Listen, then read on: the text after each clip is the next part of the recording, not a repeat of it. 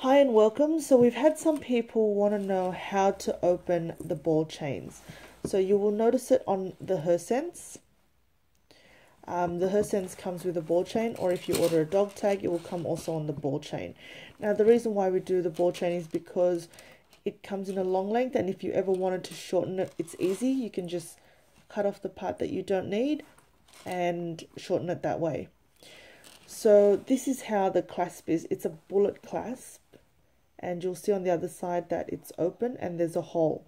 So the way you open it is the ball's actually, one ball sits on this side and one ball sits on this side. So to open it, you will just push the ball out like that.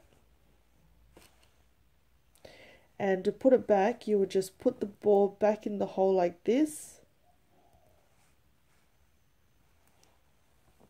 And then pull it down to make sure it snaps into place and becomes straight like that.